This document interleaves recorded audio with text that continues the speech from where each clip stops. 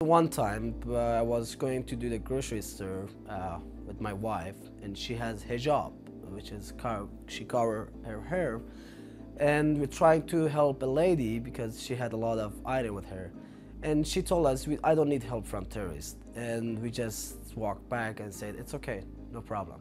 I don't judge her because that's what she heard. Sometimes it's always the border coming into the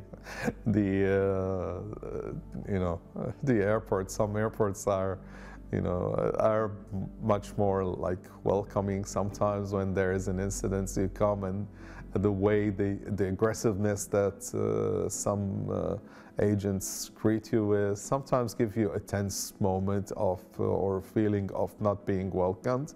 But that's a temporary thing, then you brush it off. It's very normal to hear someone go back to your country. It's happened to almost every week. You will hear it from someone indirectly or directly, go back where you come from.